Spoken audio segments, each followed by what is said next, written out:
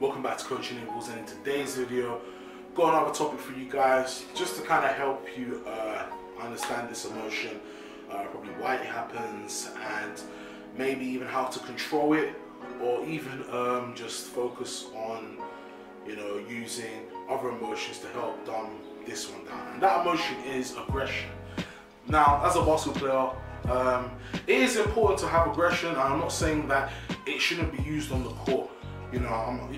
Everyone was tough. I mean, obviously, you look at great players like, let's say, LeBron James, Kobe Bryant.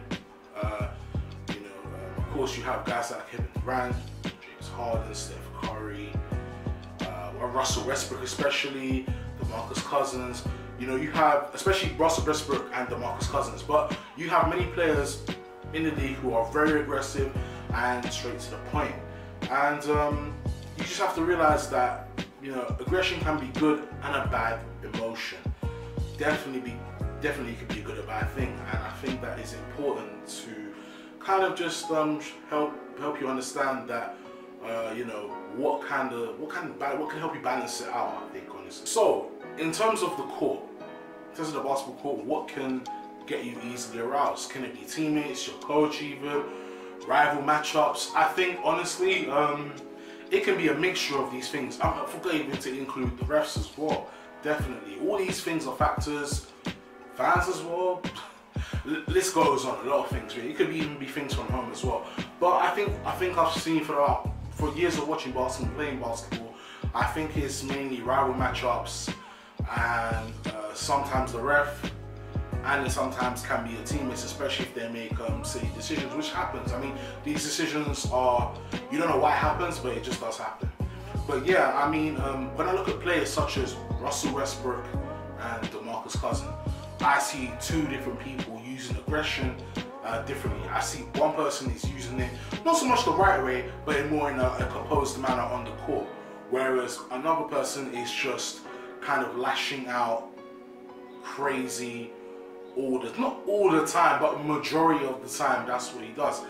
And the control, the composure of the aggression is Russell Westbrook and DeMarcus Cousins. So with aggression, why does it affect you, your mental and your body? I think it's because it's one of those emotions, it really makes you aroused and annoyed and really peeved that, you're gonna feel hot, completely warm, blood hot, red, that it's just gonna make you that.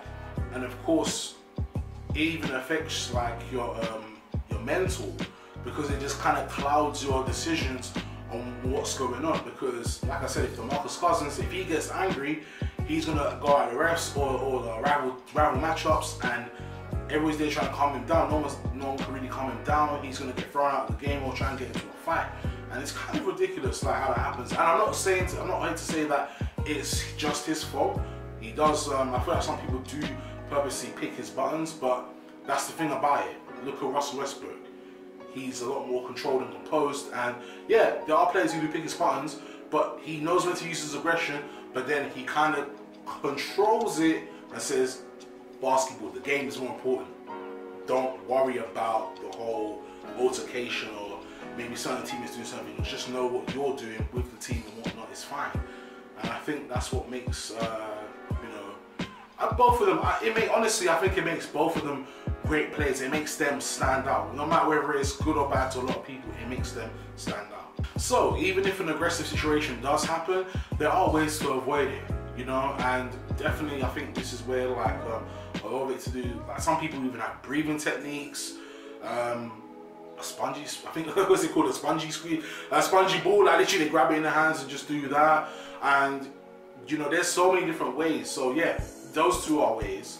There's a lot of other ways, and I think even when I look at Westbrook, for example, I look at him and I feel like the reason why, I think what keeps him so aggressive but composed about it is because he knows the ball game is on the line. He knows the game is on the line, and if they lose, if he lashes out, it's not going to help. Wait until the end of the game to actually talk to your teammates and explain what is going on, because again, like I said, your teammates, your rival matchups, but even your coach and teammates, importantly, they can sometimes get under your skin, because sometimes your coach may not have the best ideas, and that's fine. We all don't know what to do sometimes. You know what I'm saying? Same with like your teammates, but it's just about guidance, and I think that's where the whole point of teamwork comes into it.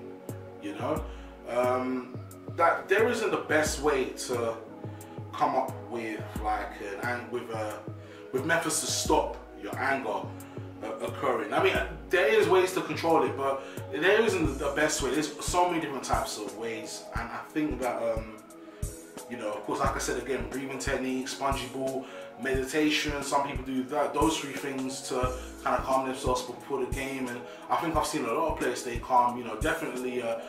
Let's take a look at someone who's calm most of the time. It's probably someone like Klay Thompson, for example. I barely see him lash out on his teammates, certain guys on rival teams, and maybe the coach or the refs. I don't really see it a lot.